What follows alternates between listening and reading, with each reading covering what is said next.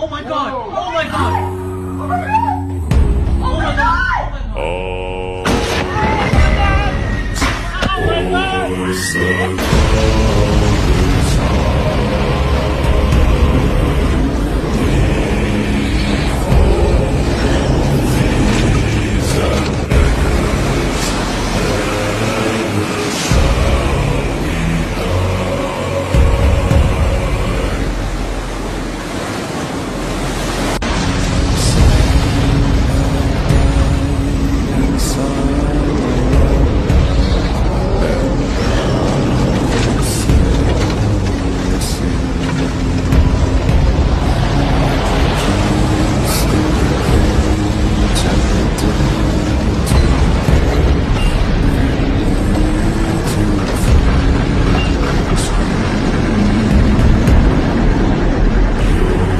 From the depths of the sea, back to the black. Liberty, liberty, for all to be free.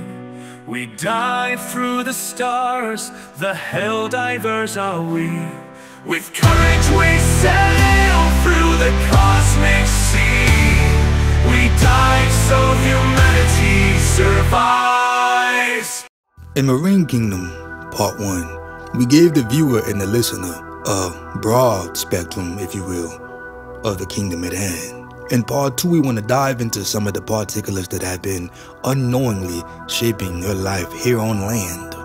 One could be asking themselves, what does the laws on the Marine Kingdom have to do with the laws of the land? And how might I be affected by that? In this part, however, we really want to look at the financial and economic turnabout that all nations have gotten down with to be a part of this Marine Kingdom. In Proverbs 25 verse 2, it says, "It is the glory of Yah to conceal a matter. To search out a matter is the glory of kings." So let's search this out.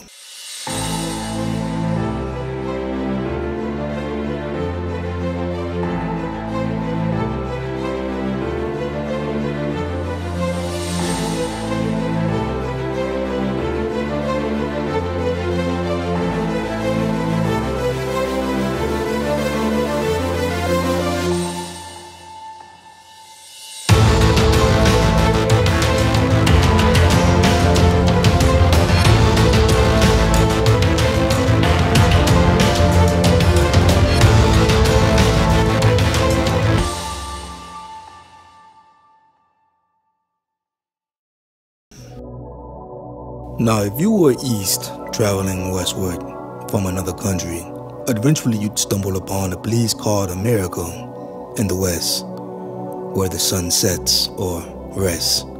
And one of the first things you'd be greeted with is this monument here. Has it ever dawned on you that this monument is surrounded by a large body of water? Has it ever dawned on you that most of America's top monuments are directly adjacent to water? The Moloch idol, or the Owl of Minerva at the Bohemian Grove Resort, stands right by a lake. Rockefeller's Prometheus idol, right here, placed in front of a large fountain, flowing water. The Washington Monument, which is another Egyptian phallic symbol, symbolizing Nimrod, but also has a reflection pool or a body of water right by it. And of course, as we mentioned earlier, Great Lady Liberty, whom by now, if you haven't figured out, is no other than Ishtar, also known as Inanna or Ilnana. Semiramis, some even call her Isis, and she, like her male counterparts, have various different names, titles, and epithets. The great whore that sitteth upon many waters, with whom the kings of the earth have committed fornication, and the inhabitants of the earth have been made drunk with the wine of her fornication, having a golden cup in her hand, full of abominations and filthiness of her fornication. Mystery, Babylon the Great, the mother of harlots and abominations of the earth. Now, when the figurehead Nimrod was murdered at the height of his career, politically, religiously, economically, and militarily, yeah, he had the entire earth sold up But at the height of his career, he was murdered. Now, some accounts say 33, some say 44, and some don't list the number at all. But we do know that the way he was set up by the other side was to be Earth's forerunner to a real Mashiach-like figure. This is one of the reasons why we champion him so much, because we figured that he would be the one to help us be delivered. But of course, the enemy typically works like that. It comes in the form of something that you want. And the devil was being preemptive here by placing his counterfeit Mashiach-like figure ahead years, thousands of years before the true authentic Mashiach figure would appear here on earth in the flesh. But when he was murdered, the worship went underground and became occultic. Not just that though, but now it was a cult regime, where before it was just him. But now on Ishtar, and Nana, whomever you choose to call her, with the newborn son Tammuz, or Horus, which we spoke of in the first part, are now reigning jointly. And the torch, or the light, being that they are the light bearers, so to speak, went from Nimrod and passed into the hands of her. And this is why she holds the torch. This is why all Olympic Games, which is a ceremony dedicated to the gods of Olympus or Mount Hermon. We spoke of Zeus and his Aquariastic love with Diomedes. But the Olympics is done to commemorate these gods. And one must pass the torch, the eternal flame that lights all of darkness. This is what they tell their constituents, and this is what you take part in if you have ever done any Olympic style games, arena competitions. Doesn't matter how good you are, you cannot remove the origin and why it's here. On her head she wears the crown, symbolizing her right to rule, her divine right to rule. And before the year 2001, she stood before two pillars, the twins, 11, even, which we spoke on in an earlier part of this series. They've since destroyed those two pillars and have made it one, as that was Nimrod's whole mission to begin with, to get us in the mood to be one nation under a groove. One nation under a groove, getting down just for the funk of it. Now here's some interesting facts on the Trevi Fountain, located in Rome, Italy. Now when you look into the iconography, and this is just a quick Google search here on the Trevi Fountain, you'll see down here it says Triton's guide Oceanus, Shell's chariot, taming hippocamps. So Oceanus is one of these demigods we've spoken of before, and he's guiding Triton, who is the Greek god of the sea, son of Poseidon, whom we spoke on again in the last part. But what I want to touch on here is the hippocamps. Now when you go over to the hippocamps and you look at what they're depicted as, this is a seahorse, which automatically brings me back to the days of Noah and what they were doing with possible gene splicing. Because we see several depictions of half-breed animals, half-humanoids and the like. We've talked about mermaids and mermen. But if you had kings of the sea and they had chariots, well, what would be pulling those chariots? Horses of the sea. And this is where the hippocamp is. And when they're plural, they're known as hippocampi. Now my question is, where have we seen this figure before? Well, for all those who are really into the zodiac, you have seen it known as the Capricornus, or the house of Capricorn. Half horse, sometimes goat, and half sea-like creature. And I want to read what they tell you this Capricornus represents in related mythical animals. It says here, closely related to the hippocampus is the sea goat, represented by Capricorn, a mythical creature with the front half of a goat and the rear half of a fish.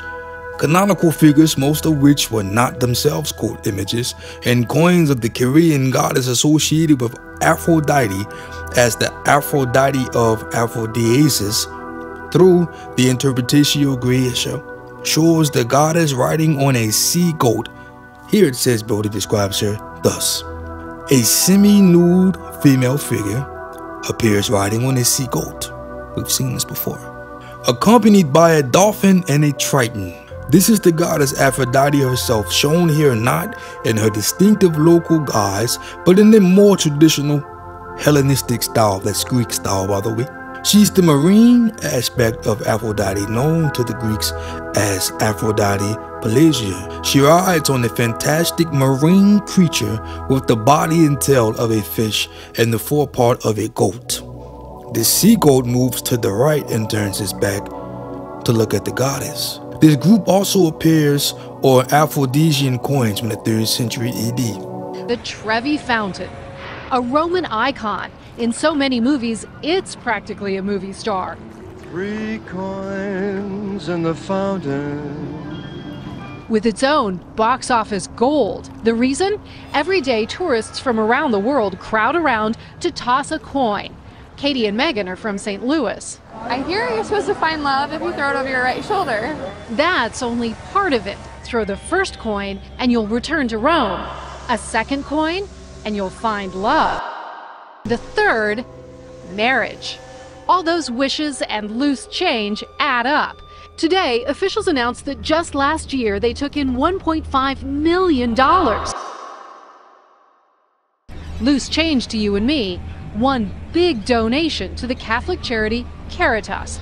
Now, these people who throw these coins into the river, they throw the coins with their right looking over their left, in the same fashion that the sea goat moves to the right and turns its head back to look at the goddess. Some of the earliest prosperity deities were that of the marine kingdom. Now, the ancient Canaanites were a seafaring people. Some scholars relate or correlate them to the Phoenicians, but some accounts do vary. If they're not the same, they were super closely related. Also being a Semitic group of people, these were the inhabitants of Canaan before the children of Israel moved in. Now, the Canaanites were indeed a seafaring people living in the Levant, which is that strip you see here. And of course, as you see, they had the sea to their backs. It is known by many scholars too that their navigational skills on the marine course and the ocean itself was so advanced that most scholars tend to downplay it because they may have in fact made the first transatlantic voyages back before Columbus did in 1492 and going to places like South America, Florida, and the like. They are also credited with creating the oldest verified alphabet, which they helped to translate throughout their trade going through the Mediterranean world. And most languages now can have characters that are traced back to this earlier crude form of communication. Now, through trade and seafaring voyages that the Canaanites or the Phoenicians were known to do, their alphabet also got spread to other coasts, cultures, peoples, and regions. And it would always take on a different approach, and it got to the point that now we have a lot of their characters in our alphabet. But the Canaanites and or Phoenicians did not obtain this mighty empire by themselves. Looking at where they're located, again, the sea is at their back, and that's exactly who they called upon, the spirits of the marine kingdom. Once they entered into a contract with these marine kingdom spirits, they were gifted with safe voyage travels throughout the seas, as well as expanding their empire. And all they had to do was but offer a sacrifice. So at the port, we get our word portfolio from this. That is where they would chant to the mer spirits, again the merchants who were made rich by these spirits. And their chants would invoke the mer spirits or the marine or water spirits before they gave up the sacrifice at the port. Added on a list of many gifts gifted to the people by these spirits were technological advancement.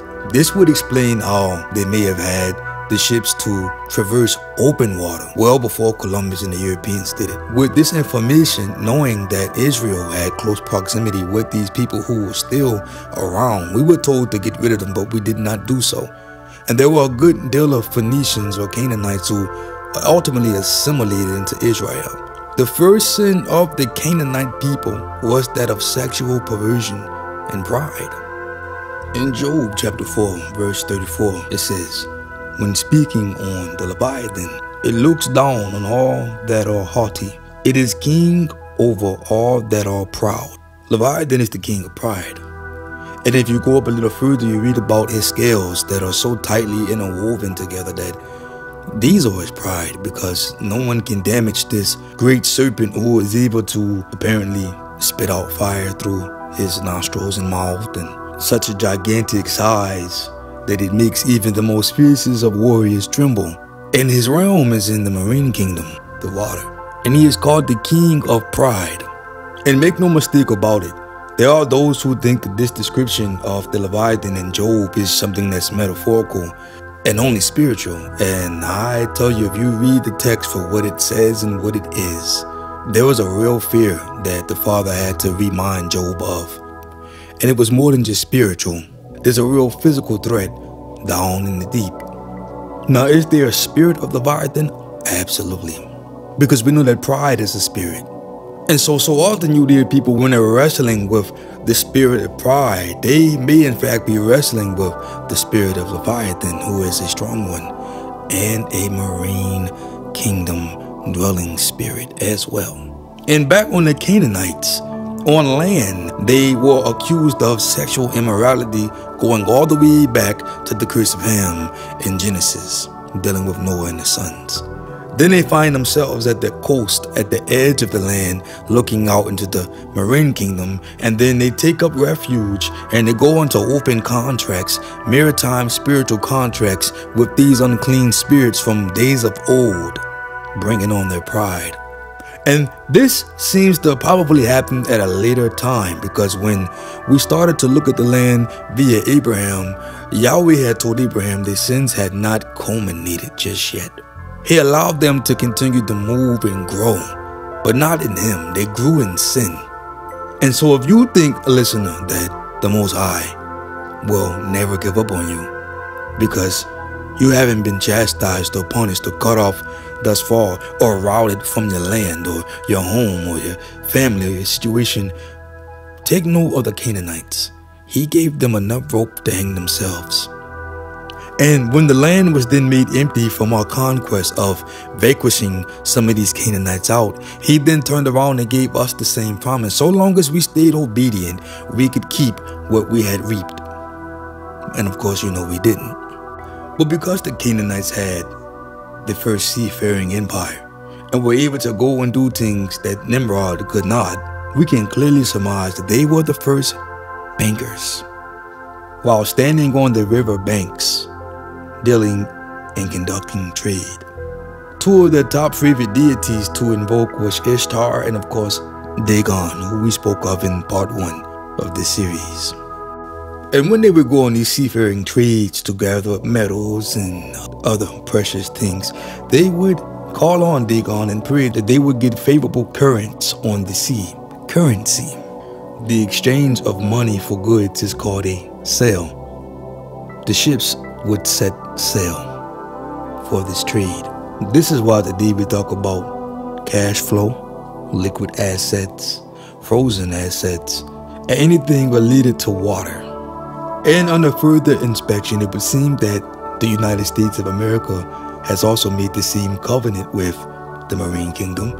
When you examine the massive painting on the Capitol building in Washington, D.C., let me explain to you what you see. The apotheosis of George Washington depicts the founding fathers naked in alliance with Venus. In some cultures, she is also referred to as the sea goddess. And Neptune, the pitchfork wielding Poseidon. Who else do we know is known to hold a pitchfork?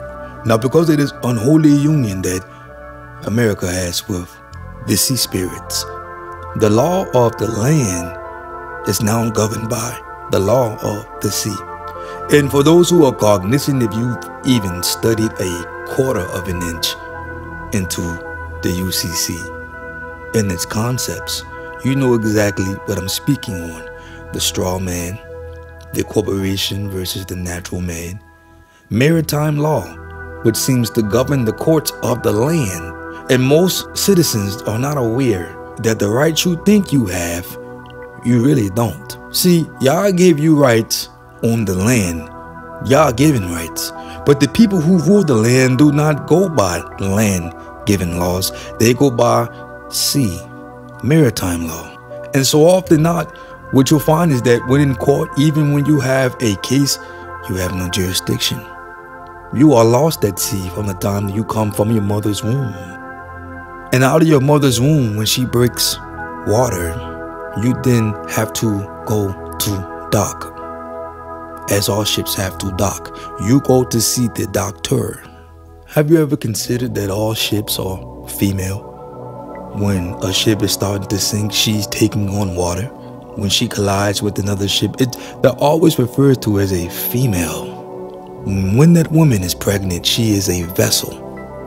And again, when her water breaks, they claim jurisdiction over her birth canal. And she delivers to doc, or the doctor. And this is why the delivery is documented with a birth certificate. Because in trade, that's known as a manifest. Someone signs for the handing over and or receiving of the product, which happens to be you. And for this reason and this reason alone, I do not contract with the government, because the government contracts with these unclean spirits. And you can never win when you step into their jurisdiction because you have none. You cannot argue Yah given rights because they don't acknowledge nor follow those. And from birth, you had already been signed up to be sold out. So before you can argue anything, you have to first strip away what your parents and their parents and their parents and so forth put on you. And that's no easy task. The occult language that they tie up into law language and legalese and Latin and the spell of spelling makes it almost impossible for the average citizen to unwrap themselves from this web of entanglement that this system has been created to trap you in. But be of good cheer, there is but one individual who is coming and is near. And when he returns, only those who contract with the beast shall be in fear. With pride on the rise, what you're going to see in these last days is nation warring against nation, and we've already discovered who the king of pride is. They are going to travel from air, land, and of course sea to conduct this war, which is very scripted. You see countries coming together, making new alliances like the BRICS coalition, and that's by no coincidence neither. Tensions are rising in one of the most hotly contested regions on the planet, the South China Sea. China's President Xi Jinping compared the BRICS economic bloc to a giant ship sailing forward against raging torrents and storms. Make no mistake, though man's rebellion took place on the land, there is something in the water. I'm feeling good, I'm thinking that there might be something in the water. There's something in the water, something in the water.